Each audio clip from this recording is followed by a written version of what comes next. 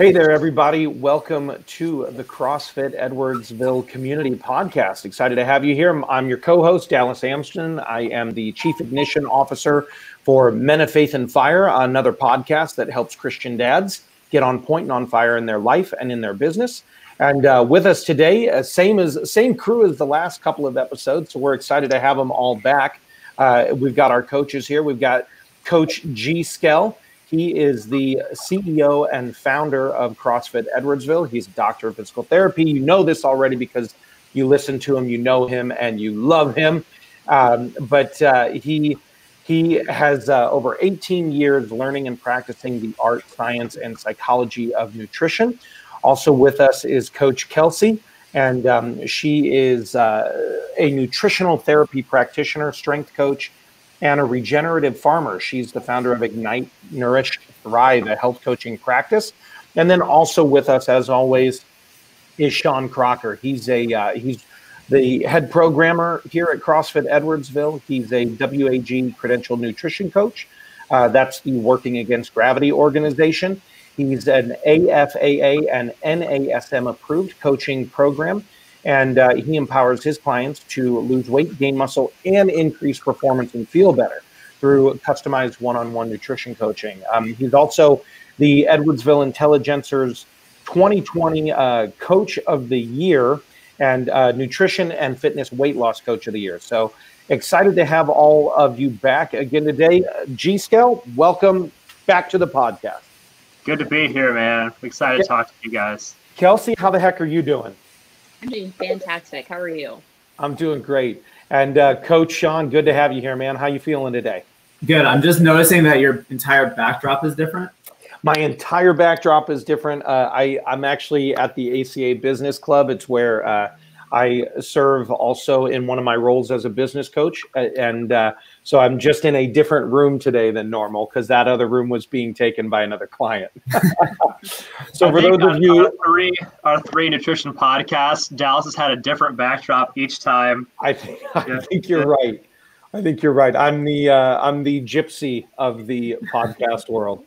Give me a laptop and I can go anywhere. Yeah. So everybody, great to have you all here. I'm not used to the questions coming my way, but as always, you can check out these episodes at CrossFitEdwardsville.com. We also have other resources such as ebooks for you. There you can sign up for some coaching. You can sign up to take a class here at CrossFit Edwardsville. But really, the reason we're doing these conversations is this is the CrossFit Edwardsville Community Podcast. And we want to make sure that we are providing an atmosphere for our CrossFitters, for those who are new to that world, and then also for nutrition conversations, just health and wellness, fitness and lifestyle. So this is a time where we're talking specifically with our coaches today, but there are other times that we're going to be talking with members of our community as well. And specifically today, this is kind of part 3 of a nutrition conversation. We've talked about some of the myths and the misconceptions around nutrition. We talked about some of the obstacles such as time, money, and social pressures. And today we're actually going to be kind of steering it in a new direction and talking about making healthy eating enjoyable and delicious. And so this conversation isn't going to be so much a, hey, point 1, what do you all have to say about time? Point 2, what do you have to say about money? We really want to just kind of make this a little bit more of a roundtable discussion. So there's a chance I'm going to take a back seat today. And I'm just going to lob the first question on the table here. You all are ready to go? Ready. Yeah. All right. I'm getting nods and smiles. For those of you who are listening to this as an audio-only version, you got to check us out on our CrossFit Edwardsville YouTube page also. But here's the first question out the gate, everybody. Can we really enjoy eating in a healthy way? Now, we've talked about this a little bit in the last couple of weeks, as well as there are great decisions you can make. There are flavors and palettes and things you can play with. But really, long term, can we really enjoy eating in a healthy way? So I'm going to lob that out there and let you guys discuss. Go. Absolutely.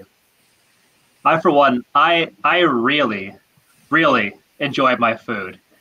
and I've been eating essentially on plan for several years straight. So it's a hell yes from me. Yeah, I agree. I'm even going to get scandalous and gossip a little bit today. So Go. we just closed out a holiday season where we didn't travel. We did 3 holidays in a row with just my 4-person family. And my husband and I remarked how much better the food was because it was all nutrient dense, well seasoned, homemade versus going someplace else and eating big fat question mark. And then we felt better too. We didn't end the holiday season feeling like we just got hit by a train. So totally possible. Totally possible. Get out with your bad self, Kelsey. Yeah. I don't think that was too gossipy, Kelsey. I don't think that was too I just much. hope none of my in-laws listen to this. Too much scandal. I personally hope they do, and I hope they text you all afterwards. Yeah, if you need to reach out to her, everybody, that's at Kelsey Albers. Somebody once told me that it's a pro tip amongst podcasters to get your guests to drop the names of their social circles, because it's a ready excuse to get them to listen to the podcast and expand your audience. That's hilarious. And obviously controversy breeds cash. So way to go, Kelsey Albers. Hey, I'm just trying to get you guys likes, okay? We got this.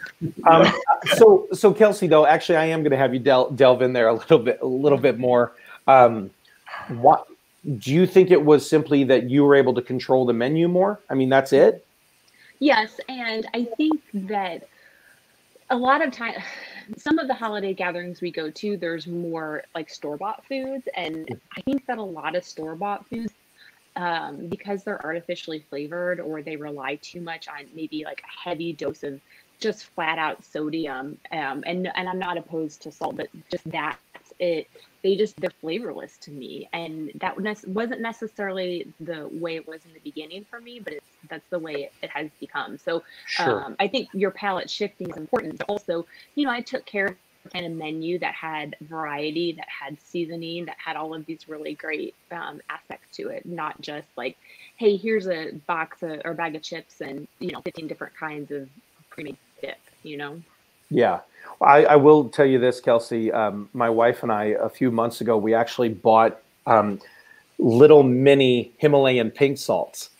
She keeps them in her purse, and I keep them in my bag, so that if I'm ever out any place, it's like I don't have to use the table salt that's iodized and bleached and all of that. I can pull out my little like pink salt packet. And those things are so nutrient dense. Like they're so rich in minerals and vitamins. Trace amounts of this and that. It's awesome. Tastes great too. Sean, what about you, man? How did you do over the holidays? Were you in a small bubble, or were you with larger groups of people? How did that work for you with eating? It was fine. I mean, I don't have a big family anyways. So I know for like Thanksgiving, if we kick it back a couple extra weeks, like I smoked a turkey, which obviously, I have the control over anyways. I think, like Kelsey mentioned, like my family tends to rely on more store-bought stuff. Like the mashed potatoes are always from scratch, but it's always like box stuffing and your typical like green bean casseroles and stuff like that. And I definitely ate their food, but I relied more on the things that I had prepared. Christmas was about the same. Like we hosted, so we kind of finger foods for everybody. So I ended up like smoking some chicken wings. I think we made a breakfast casserole which was all, really good food, eggs and, bacon, stuff like that. So I'd say I fared pretty well. Good. This was, so I get to do a humble brag here. This was actually the first November through December that I lost weight. So I actually went in the right direction over the holidays. And I think part of it was that there was a lot more homemade food for sure. And my wife, we don't have access to the smoker like that, Sean, but I now know where to go next Thanksgiving and especially for smoked wings, dude. Right now, so you're welcome. Come over anytime. Well, the idea of smoked wings, that really actually makes me salivate just a little bit. The thing is they're so easy too. Like that's kind of been like the big thing with like the smoker. Like chicken doesn't take any longer. Like you can bake it for 45 minutes or smoke it for an hour. And that's one way I enjoy healthy eating, is just smoking everything. Sure. G, what about you? I mean, so So I'm going to call you out here since Kelsey opened up the gossip channel. I get to start with you. Oh, here we go. No, I think because you and I've talked nutrition stuff. Obviously, I've sent you my screenshots. I've reported to you on my macros and all of that. I need more variety, I think, than you do. So obviously, there's different personality types to this. Kelsey touched on this in one of our last conversations. Seems to me like your discipline is stronger than your desire for flavor differentiation. Do you agree or disagree to that? And how do you kick it up and vary it? Yeah, well, more than my I should say you eat chili almost every night. So. I do, but we'll talk about that a little later on too. Caroline, for starters, is a fantastic cook, and she's the one that will have little, variations on the concept. So when it comes to chili, like you can start with a base, right? You can start with a base concept, a base meat, a base meal, and vary it based on the seasonings, the spices, the sauces that you use with it. You can sway things a little bit more towards the savory side, a little more towards the sweet side, and it can have a different impact on your palate that way. So I'm having the same base meal pretty regularly. I'm shifting some of the I don't know, what's what I'm looking for? Some of the variations on a theme, it sounds like. There's some of the fancy details, I guess. That's where I get the variety in. Okay. And everybody needs both. Like everybody needs both consistency and variety in their lives as two of Tony Robbins' core human needs. It's a question of how much you need of each one. Some people need a lot more variety. Some people, I'll just toss it out there as a consideration. Being an entrepreneur, my entire life is a roller coaster of ups and downs, and so I feel like I don't search for wild variety and volatility in my food because we have that already just being in this lifestyle, if you know what I mean. I think if I had a regular 9-to-5 job where it was essentially the same day over and over, like I was living Groundhog Day, I think it would be an entirely different experience. I'd probably want to have a different meal every week. You know what I mean? Sure. I think that's a really good point. I mean, obviously, the lifestyle kind of depends on that. And one of the things, and Kelsey, I can't remember, I'm going to toss this at you. I can't remember if you said your husband likes more variety than you or vice versa. I don't remember which you said, but you held up that comparison for us in one of our last conversations.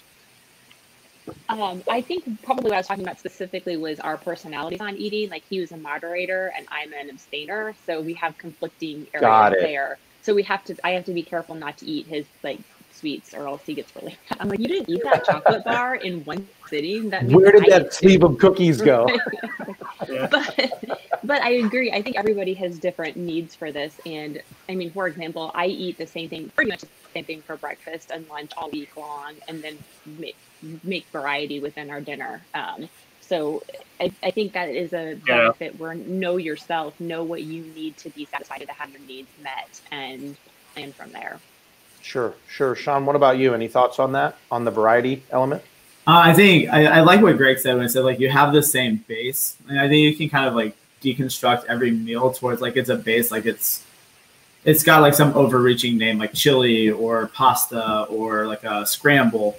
I think like you get variety based on kind of the what elements make up that meal. I think that's where I tend to get variety, and I'm definitely more of a variety person, which hasn't always been the case. Like that's been a shift that's happened over the last 6 months, I think. Okay. Because like I mean, for probably 2 years, I ate the same breakfast, I ate the same lunch, I ate the same dinner, I had the same snacks, like to a T. Like it was all weighed out the same, it was all cooked the same, and there was literally zero fluctuation. And then over like the last 6 months, I've noticed like I need more variety just to stay interested and stay satisfied. So like I've kind of gone through both phases. Okay. I'm currently in a variety phase, and I think, but like I said, like I like how Greg kind of outlined it. Like you have a base, how you make up that meal can shift, and that's where I tend to get my variety from. Okay. So what I was trying to think of was nuance, by the way. It occurred to me. We can make things a lot of nuance based on what the base is. Sure. So Sean, you smoked this turkey. You probably didn't. Did you just eat turkey for the next 4 or 5 days, or how did you nuance that up a little bit for yourself? We didn't really have a whole lot. I didn't do a whole lot of leftovers. I think I maybe took one meal for later that night. Okay. It was back to normal the next day. Got it. To the point where I just kind of left the turkey there, and they kind of just picked away at it. Do what thou wilt with my turkey. Yeah, and I will say I did. So I made a gravy out of the giblets and the neck and the liver and all that, and that was fantastic. I definitely took that home. Sure. Nobody wanted it after they learned how I made it either. After they learned what was in it.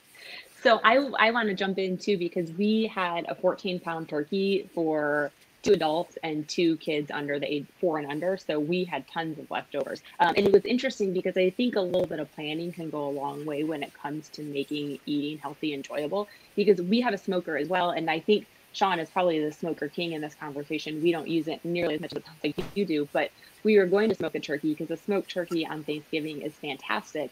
But the problem with it was then our broth, because I made broth out of the carcass, and everything we made from it was going to have a smoked flavor, and I didn't want that. I wanted to have some versatility, so we just baked it like a bunch of normal people. So we, but I made some soups out of it. There's a couple of really good, any soup that has a chicken base, you can just throw turkey into. So I made some soups out of it. I made a turkey stir fry, and then I forget what the third thing was, but I had another meal that I made just out of that turkey, and it was all different. None of it had the Thanksgiving base to it. Sure. So it was a nice variety, and it was, again, just a little bit of planning for the rest of the week, and it was nice to have all of that meat ready to go. So Sean, you had mentioned this idea that you're kind of in a variety phase right now. You were in a more consistent phase up until about 6 months ago. Were you just getting bored with the same old? Is that why you needed the shift? Yeah, more or less. Okay. So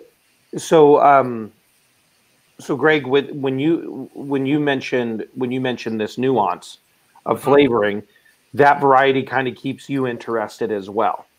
Yeah. So why do you think it's important?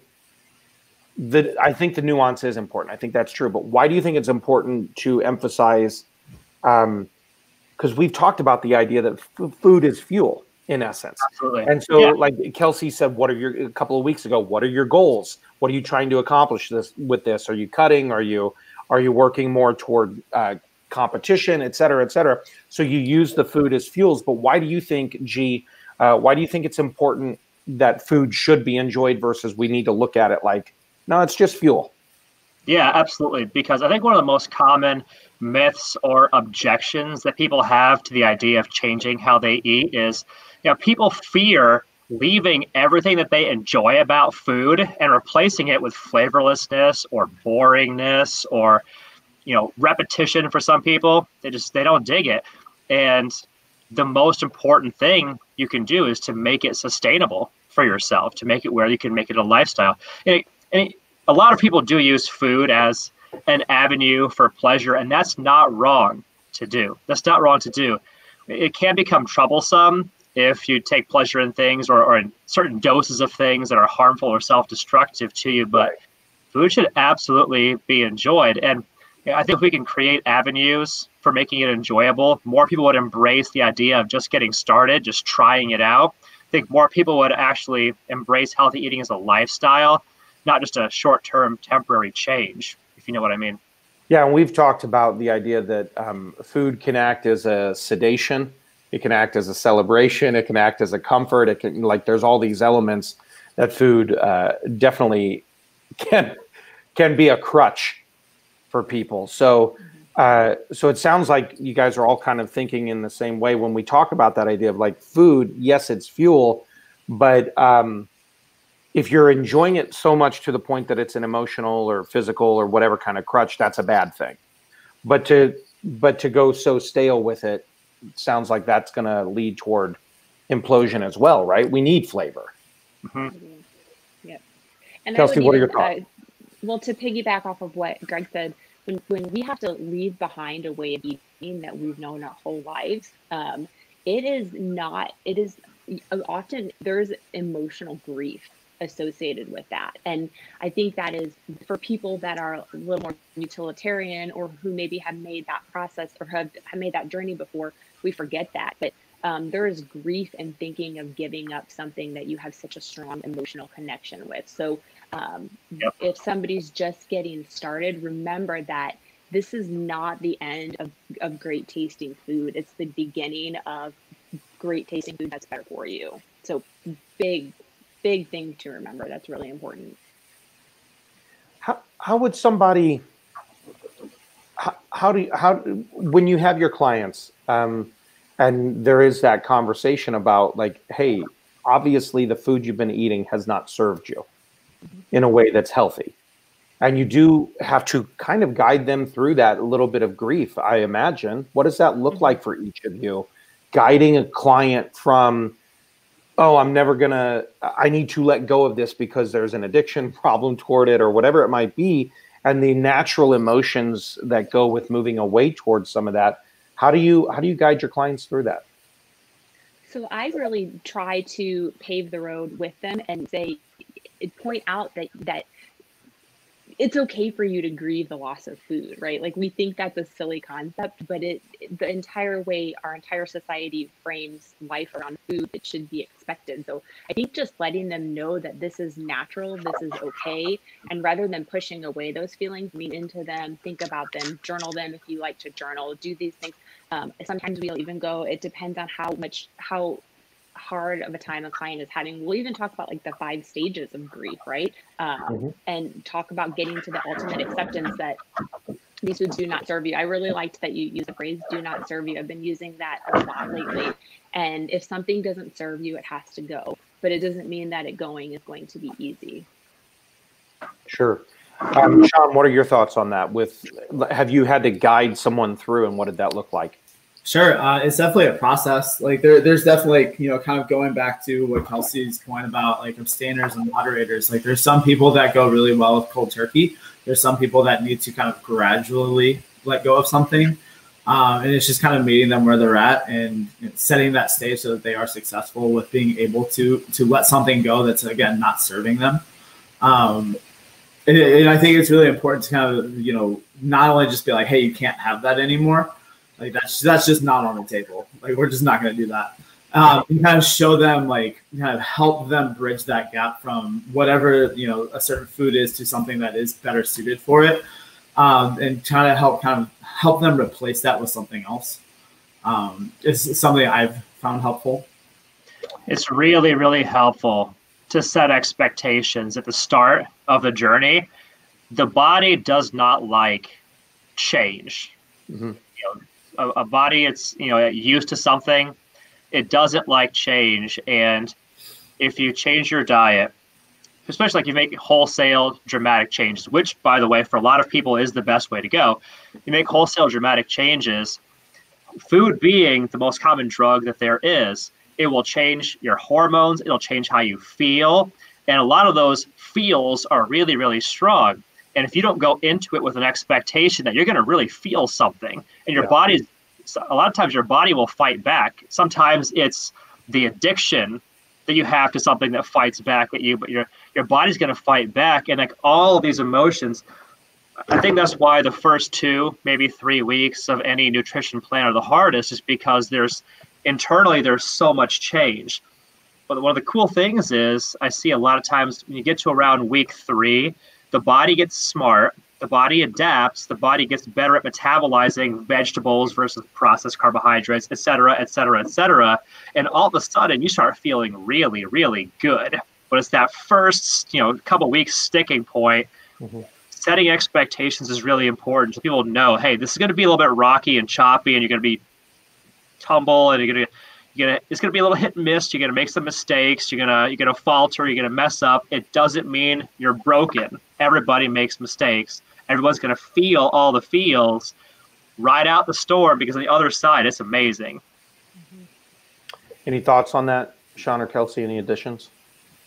I agree. I had a thought when Greg first started talking, but then I was like into what he was saying. I'm like, yes, it is worth it. It's so much better on the You other got to side. keep that pen and paper nearby. You have to. I know. Well, and I want to come back to something, I guess, to what G originally said, because when he was texting me this weekend about having this podcast, I was like, okay, but I want to add a caveat to this entire conversation. And it's sort of this mentality when we start out of, one, what do I have to do for right now? A lot of times we come into it, it's what do I have to do for right now to get results? Like, not necessarily thinking about the future, which that short-term approach works for some people, doesn't work for other people. But the thing I want to caution about is sometimes I hear people say, I can't eat healthy because it doesn't taste good. And when I dig in a little bit, what that actually is that's code for how do I keep eating Doritos and cupcakes and look like a fitness model? And so I think we need to get really honest with ourselves. Are you willing to try new foods? Are you willing to season? Are you willing to put some time and energy into making this change so it works for you and it works for your family, and it's something that can last for a very long time? Maybe not perfectly for a very long time. That's, I think, a little unrealistic, but is what you're doing manageable? Sure. Yeah, I think that's it's interesting. You mentioned can I still eat the cheeseburgers and the cupcakes and the this and the that? Because there's also, you see these social media influencers, you see the hot models on Instagram, and they're like, look at me with my big old cheeseburger that's dripping out. And you're like, oh, well, so can I eat like that and still look like that person?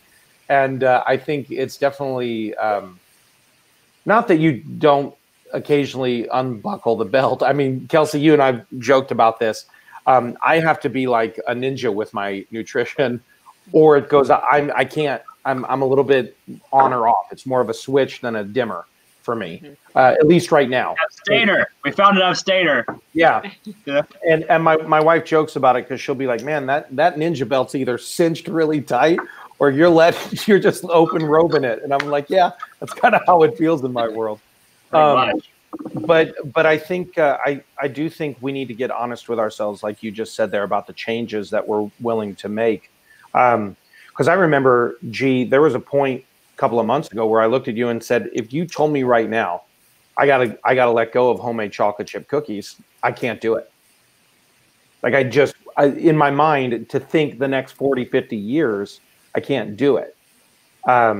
Of what that would look like. And you're like, well, maybe it'll only be 20 if you keep eating them, which I thought was a funny response. But I said that? That doesn't sound like me at all. I think that was we were going back and forth. There's a chance I made the joke and we just started laughing about it.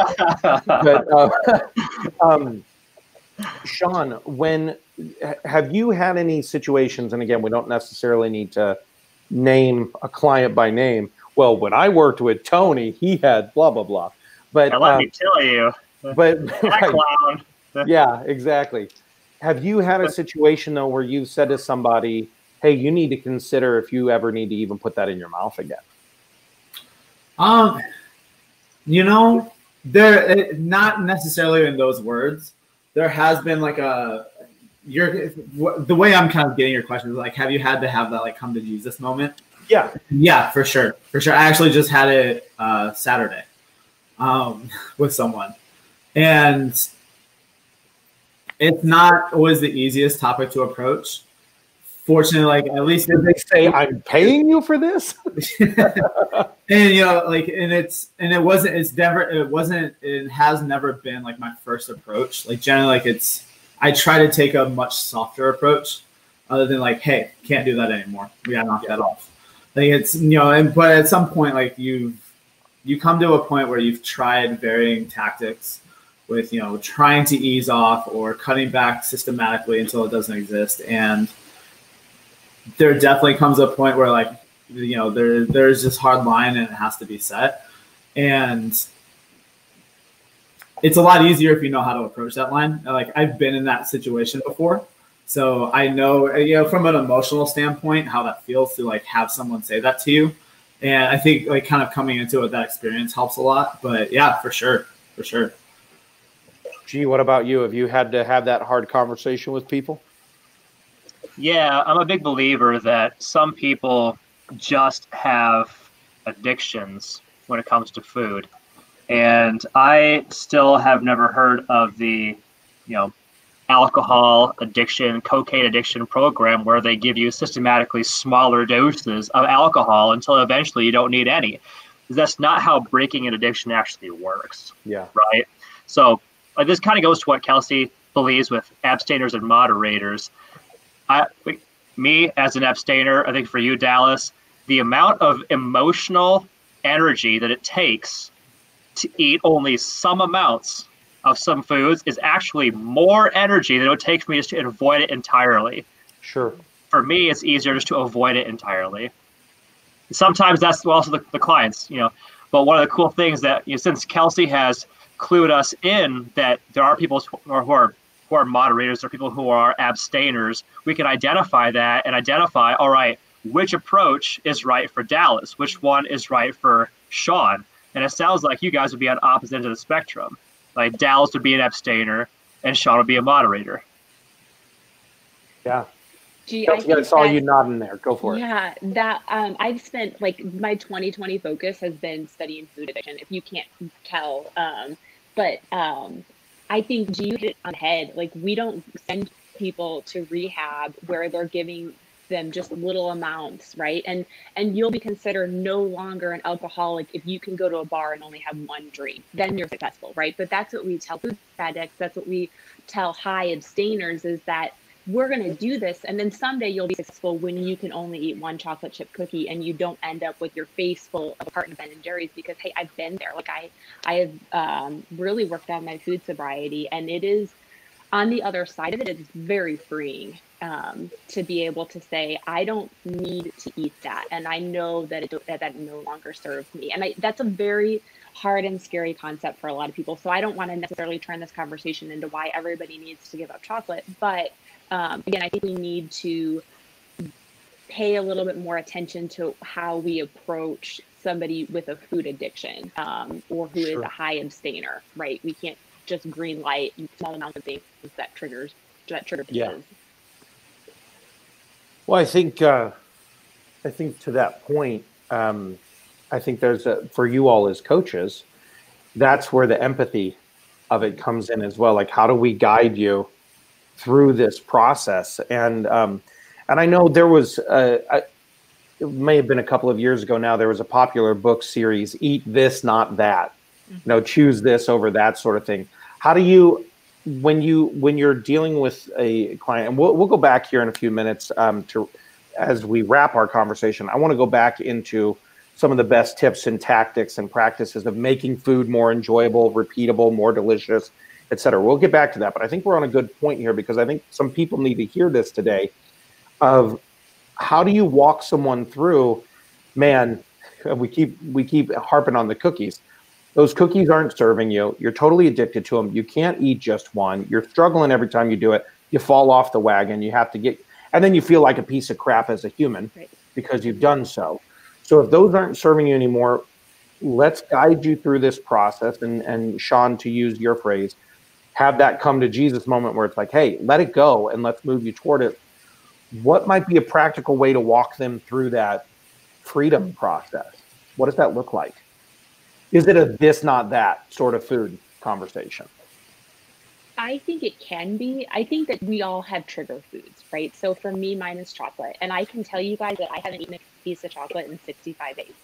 Over the holidays too, right? Like, this has really been, thank you. This has really been something that I have been leaning into, because chocolate triggers a binge, right? And then, so I don't even know, I just got distracted. So my point with this is that we have to realize which foods trigger a binge and find ways to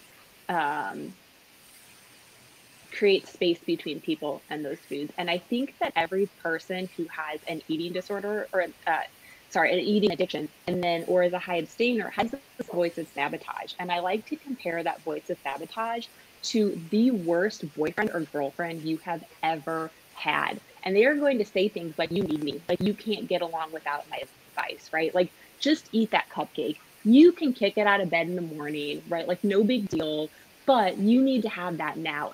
And start to recognize that voice of sabotage as somebody who does not have your best interests at heart, and speak truth back to that voice of sabotage and say, no, I cannot have that cupcake because I know historically if I have one, I'm going to be digging through the freezer in about 20 minutes, searching desperately for a popsicle I hid 6 months ago from my kids.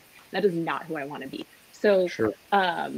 Recognizing and identifying that all that voice of sabotage can do is plant seeds of doubt, plant seeds of thought, and then you have the ability to step back and say no and stop. It's like halt. It's, are you hungry, angry, lonely, or tired? Lonely and tired. Yeah. If you are any of those things, making a food decision probably isn't in your best interest. So if you have to make a food decision at that point, stop and think about it. Stop and ask someone for help. Stop and figure it out. Absolutely. That's good. I like that. Sean, anything you want to add to that? I think just expanding on like the practice of mindfulness regarding food and how it surrounds that. Like, are you eating, again, like you kind of go back to halt, like you have it up on the screen. Like what is your draw and your desire to eat, the chocolate chip cookie? And is that going to help you or is that going to hinder you? Like, are you doing it because you genuinely enjoy it and it's bringing you happiness? Or are you just doing it because like that's a fallback that, eases stress, or it's just something you do when you're sad, right? And it's just kind of, again, bringing a sense of mindfulness into it so that you are not only, hopefully abstaining from the act of eating it, but also learning yourself and your body more. Mm. Yeah, I think one of those things for me was it's on the nights that my wife and I sit down to watch a show, and it's like 8:45, 9 o'clock at night, and it's just immediately I'm like, well, what do we have? Because there's also a habit there. So it's like the hungry, angry, lonely, tired, but there's also, you mentioned bored. Yeah. There's habit as well involved in some of that. Like, oh, this is a time we normally eat. And I think, Kelsey, to something you said earlier about just the holidays that we've just have gone through, there's food readily available to just go pick and grab, and you get a little snack play if you're going to play a board game or watch a movie as the family or whatever it might be. So there's a lot of habit stuff involved as well. And Sean, I think to your point, mindfulness is really a key there. What's some of the ways that that you train mindfulness with your clients, awareness, mindfulness, whatever of that word you want to put on it, as they're going through their nutrition process with you? So I've noticed that anybody who doesn't journal or record their food, who goes to a practice of recording their food, there's an immediate shift in the direction of slowing down and thinking before you eat.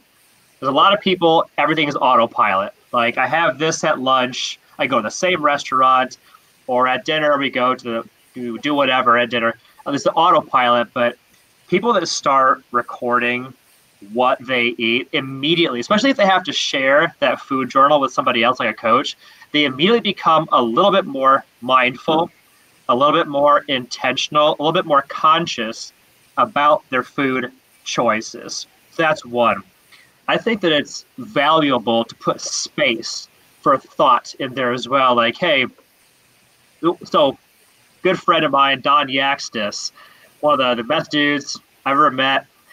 He had a strategy that we adopted a long time ago, and I love, which is like, if you've had the dinner you planned to have, and now you're tempted to go back and have a second plate or ice cream or whatever cheat food, right? He's like, drink a cup of water, wait 10 minutes, and ask yourself the same question. Do you still want it? Building in some margin, some space for thoughtfulness is so valuable. So you're not constantly living in reaction to your urges. You're not constantly living at the mercy of your urges, if you know what I mean. 100%. I think that's a great point, G. The guardrails you're talking about too. So this goes into like, can an abstainer ever have a chocolate chip cookie? Well, maybe, right? Like, so if we have these guardrails in place where the only place I can ever have a chocolate chip cookie is when we're out of the house, like I can't bring them into the house at a holiday, at a special event, something like that. Like, I'm building in clear guidelines guardrails and being very mindful of how I approach those foods, then that is a situation where maybe it can be on the table for some people if we're putting in proper guardrails. Yeah, that's intriguing. I mean, I remember, I'll even just say to my kids now, don't grab the bag of chips and just eat out of the bag. Get a little side plate, put out the portion you're going to have, and then put the bag away. Otherwise, you sit there and just pull out of the bag and you're not thinking about it. And I remember another technique that someone had taught me was simply the idea of in between bites, set your fork down in between bites. Because A, it slows your pace of eating, and B, you have to mindfully think about pick the fork back up versus this technique of just shovel, talk, and you're hungry, so you're doing it faster. But if you set the fork down, and my wife remarked not too long ago, she was like, man, you're taking twice as long as everyone else to eat right now. And it helps in the pacing and in the amount. There's a lot of little variations on this too. There's, all right, you have to chew 10 times before you swallow.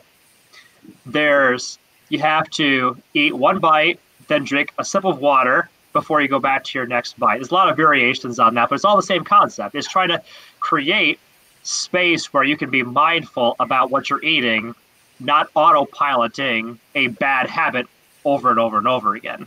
Sure. Sean, thoughts on that? I mean, any other tips that you can think of? No, I think that's great. I think any form of that is very well placed. Like I know, like I've worked with it both personally and with clients that tend to be more social and have a tendency to be heavier drinkers. Like have a drink, but then have like an 8-ounce glass of water in between. Yeah. For the couple of people I've had to use it with, like it almost immediately cuts out their drinking from what would normally be 10 glasses of wine to 1 or 2. Sure. I mean, that's, again, just another example and a different take on that concept. All those people must be in sales, right? Because they're hobnobbing, talking. I think this is really good. And I think for those of you who are listening to it, I think this is a really good conversation. And I'd challenge you to think of what are other little techniques that you can think of that would add mindfulness, slow the pace, get you out of automation, and get you more into that deliberate way of eating. But ultimately, it comes back to this idea. Yeah. Can I throw a thought on that? So yeah, please. What I find is that that it can even help make eating more enjoyable if you learn to slow down and savor what you are eating. It can enhance the experience for you a lot. My love Caroline is just a big believer in eating slowly to really, really enjoy the food and try and pick up on the hints of this and the wisps of that she put into her elaborate chili dish, for example. No, that's great. I had read a couple of years ago, I read a book called Savor. And the author actually talked about the fact that when you first sit down, you actually take a moment to feed your eyes before you start eating. You take in the plate, the colors of this, of that. You feed your smell, you feed the senses. So you actually feed all the senses before you feed your taste. And you even feed the other night I had a ribeye and I had Brussels sprouts and cauliflower medley.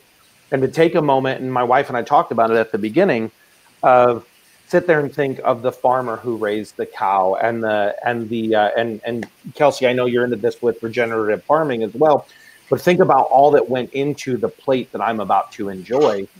And that slowed the pace down as well as gave me gratitude for what I was about to enjoy. So I think there's a lot of tips. So moving back to the enjoy conversation, let's get very practical here for our last 10 minutes of our conversation. Just roundtable this. What are some of the best tips, tactics, and strategies that you all have for eating in a healthy way to make it enjoyable? Not just think through counting your macros or this or that, but how do you make it delicious? How do you make it exciting? How do you make it repeatable? We can get as granular as we want to on this. Sure. So hit it. I got one. I love my breakfast. And I kind of walk you guys through. So the main course of breakfast, and I have a few of them. The main course of breakfast starts with like stovetop, a skillet with some avocado oil or some ghee in there, and then a layer of spinach, then 5 whole eggs. And what I do is like I fry it up and I mix and I turn it. And when it comes off the stove, you have this warm, like this, very, very like comfort food-y type warm deliciousness that I then pair with like cold salsa that I take out of the fridge. For me, it adds drama to the food if you have these contrasting temperatures in the same meal. So I put the warm of the eggs and all the other stuff I have in with the cold of the salsa, and like that dance, the interaction of the warms and the colds is so awesome. It's so delicious. I absolutely love it. I cannot recommend it enough. And I use this concept quite a bit, like especially around this time of year. A lot of folks like to have warmer foods, warmer drinks. I like to have a contrast there. Like I'll have my food warm and my drinks cold. So there's the hot, cold. Every time I have a bite, I drink a little bit, hot, cold, and it creates like some drama and like the interaction there. I love it. It's fantastic. So that's really good. Works both ways. So temperature, yeah. I mean, Kelsey or Sean, do you have a temperature thing that you like to play with? No. Okay. That's just me. In the most succinct answer of the day, Sean lets us know. No. Yeah. Kelsey, what about you? Anything temperature-wise that you? I don't think that I have ever put that much thought into it, but I'm going to start noticing it now. I am weird. I love soup all year round, so I'll eat hot soup on a 110-degree day and be super happy with that. So eat what you like. That's one of my tips is don't, just because it's summer, doesn't mean you can't eat soup. And just because it's the middle of winter doesn't mean you can't have like cold potato salad. Like find a healthy version and you do you. Like there's nothing wrong with that. What, Sean, what about you? Again, we can get as granular as you want, but what's like some tips and tactics that you think of? I know you've mentioned the spices in the past. In previous conversations, but something to make it more delicious, more exciting, more repeatable. Yeah, I think so. Greg mentioned comfort food, and then Kelsey said eat what you like, and I think those two things are really important. Like we all have biases that we're going to go to when, again, we kind of go back to like emotional settings around food. Like you need to be able to find those things that you really, really enjoy and find out how to make them healthy. I mean, that could be like down to like a texture thing. It could be down to a hot cold thing like G has. Like I was just working with someone that I don't even remember what the food was, but it boiled down to she really enjoyed the texture contrast in a specific, generally thought of as unhealthy food. And like just with a little bit of kind of back and forth banter, we were able to replicate that very, very easily with healthy foods that feed her goals and keep her on plan. So I think taking a little bit of time to deconstruct why you like certain things. Like, I mean, let's go back to chocolate chip cookies. Maybe it is just that warm, moist, like kind of fall apart cookie that you really enjoy. And it's more of that texture and that temperature.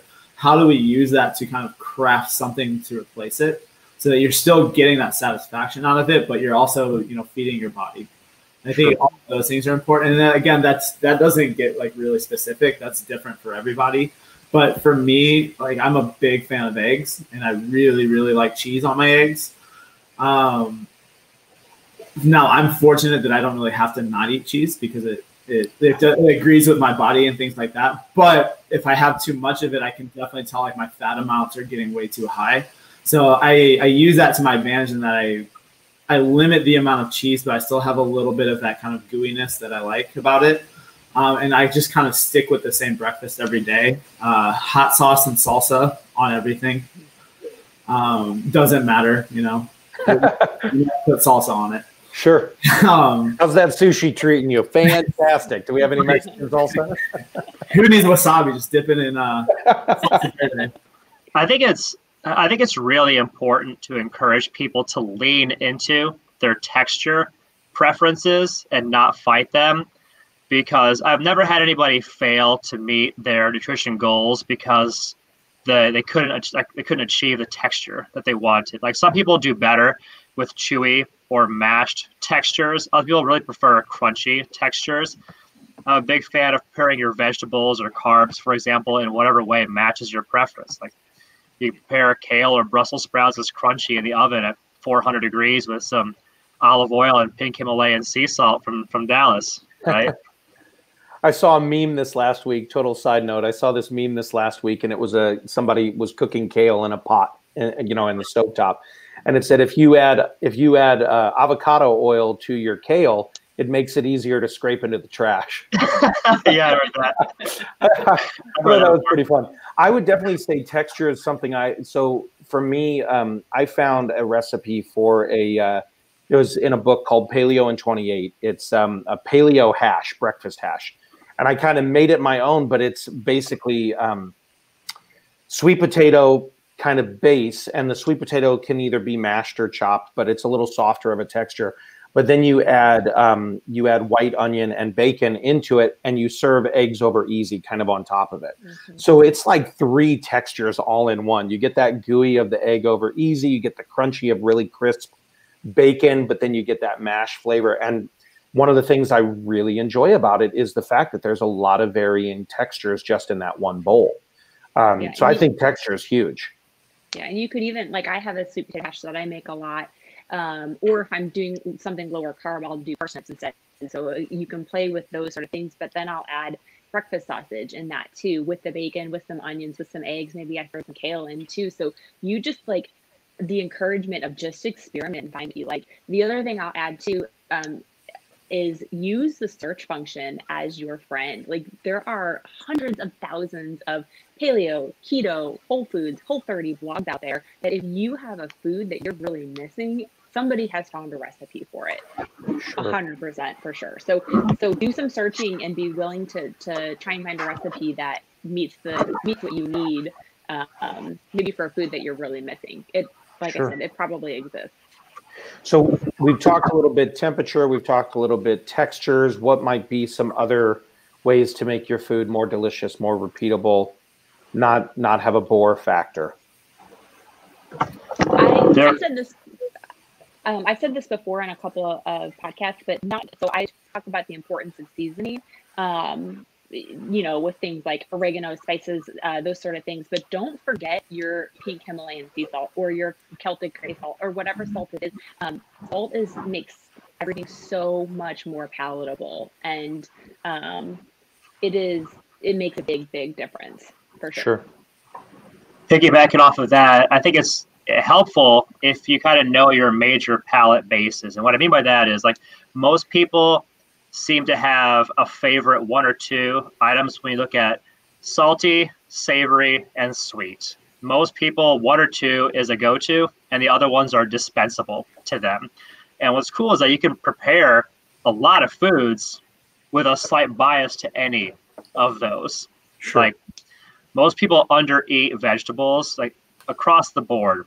I get somebody's first food journals, they are under prioritizing vegetables, but vegetables are one of the easiest foods to flavor, to taste. You can prepare them to be salty, savory, sweetish, however you want. Yeah, you can make anything out of cauliflower. It's just about. Little did we know 20 years ago how massive cauliflower would be in today's economy. You can't do the same with things like broccoli, though. Nobody wants a broccoli pizza crust. Well, to be fair, I don't want a California. We haven't tried it, and I would definitely entertain the idea at least once. To do a broccoli one? Yeah. Well, so for those of you who don't know about G-Scale, so G, we got to talk about this. For those of you who don't know, you've got a thing with broccoli. And, yeah, I do. And you have a certain way you enjoy eating your broccoli. So take just a minute real fast and tell everybody what you like to do with your broccoli. So I think that broccoli is, I know, this is scientific fact. It's validated by studies now that broccoli is better with mustard. Caveat or asterisk that if you don't like yellow mustard, there is no amount of broccoli in the world that's going to make yellow mustard taste great to you. There's no getting around it. But so on one level, people maybe the Sean Crockers of the world who like to have cheese on their food, it can, in some sense, address that psychological desire for cheese for some people. I think at a more important level, I'll briefly touch on the science of this before y'all get bored and fall asleep on me, is that high heat preparation of broccoli, in theory at least, annihilates a certain enzyme called myrosinase in the broccoli. And myrosinase happens to be really, really useful because myrosinase is an enzyme that facilitates the uptake of the nutrients in broccoli. Ergo, if you do high heat preparation of broccoli, which is most of us who say, raise your hand if you roast your broccoli in the oven to make it crunchy because you like that texture. If you high heat preparation your broccoli, you lose the myrosinase, you lose some of the nutrient value of broccoli, in theory. Interestingly, there are very few places in all of nature where you can find myrosinase. There is only one condiment, one, that has. We knew you were leading here. Mm-hmm. Do you happen to know what that one condiment that has myrosinase in it is? I think we're going to guess. Gee, I think you own stock in the mustard industry. I wish that I did. I knew you'd geek out about that if I asked you about it. And I think everybody needs to hear about it. And I had a theory about mustard and broccoli for years, but then the study came out and actually validated this. There's an actual scientific study on this topic. I'm not making this shit up, I promise. Anyway, so broccoli and mustard are like the flower and the honeybee in nature. They have a relationship that is meant to be together. So there's that. However, I want to have some breaking news here that I don't think I've ever discussed in any podcast, is that I've taken things one step further with broccoli. I may have shared this. Give it to us. So the new way I prepare broccoli is I almost never eat broccoli plain. I actually do like broccoli plain, but I feel like it's a missed opportunity. Like, there's so much you can do with it to make it better. So what I do is Primal Kitchen avocado mayo. I do a light coating of that on all the broccoli. Yeah. And then I zigzag pattern one direction with the yellow mustard, and I zigzag pattern the other direction with hot sauce, Frank's Hot.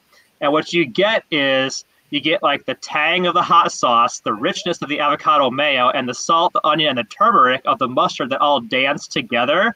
And it creates this incredible flavor cocktail that takes broccoli to like an ecstatic experience, and you should try it. I have a feeling that this is going to be the soundbite you take out just to prove your point. But everybody, I appreciate you geeking out like that. I knew you would, which is why I lobbed it at you. But yeah, just some ways that we've kind of talked about making your healthy food more delicious: temperature, textures, seasonings, and of course, G-Scale says yellow mustard on broccoli. So be sure to do that. So we're out of time here for today, but I want to just real quickly, any of you besides this, I know we've been laughing about the yellow mustard thing here the last few minutes, but temperature, texture, and seasonings, any other ways that you can think of to nuance healthy food to make it more delicious that maybe we haven't said yet? Adding in a layer of like acid, so lemon juice, balsamic vinegar, apple cider vinegar can help make flavors pop. I think that's the one that we kind of haven't talked about yet. That's good. I like that one. And then I would add too acid, and then adding in some fat, right? Too, because fat. I mean, I don't know if you ever saw Parks and Recreation, but that's like a Chris Traeger quote. Like, fat. I didn't know if you know this, but fat makes everything taste really good. So don't be afraid of fat either. Like, I think the way G feels about G mentioned mayonnaise, and I love to put mayonnaise on pretty much anything where it makes even half amount of sense. And Primal Kitchen has a great variety. I make my own. It's super easy with an immersion blender. So adding fat to things, olive oil, avocado oil, mayonnaise, some butter if you tolerate it, total game changer. All right. I think it's important we encourage everybody to experiment with their foods and be willing to try some new stuff like the acid or the avocado mayo or whatever. But really important, I think we should also clarify this, that within a margin of error, and what I mean by that is you probably shouldn't make a big gamble on mass production food for a family all in one shot. Sure. Because if it goes wrong, that's a lot of food to sit in your fridge, and a lot of food you won't have ready for the week ahead. Yeah, for sure. No, definitely experiment on a smaller scale. That's a good point. But acids and fats, I think those are good additions to the temperature, the textures, and the seasonings. That's it for today, guys. We're out of time. I think this was a fun conversation. Obviously, everybody, you can get in touch with Coach Shawn at Shawn Michael. Not Shawn Michaels, the wrestler. This is a different Shawn Michael. There's an old school reference for you, Shawn. Coach Kelsey is, of course, at Kelsey Albers, and then G Skell is at CrossFit Edwardsville. And you can reach out to them online. You can also reach out to us at our website, CrossFitEdwardsville.com, for more episodes of this podcast, as well as ebooks and other information. And as always, we want to invite you to join us in person. Come and join us for a workout sometime. Jump in. The water is warm.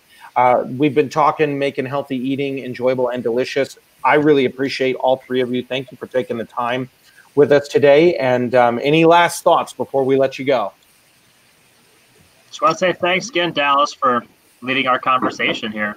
Yeah, happy to be a part of it. It's always a learning opportunity for me as well. So thank you, everybody. For those of you listening, thank you for joining us and taking your hour. I hope you go out there and have a championship day.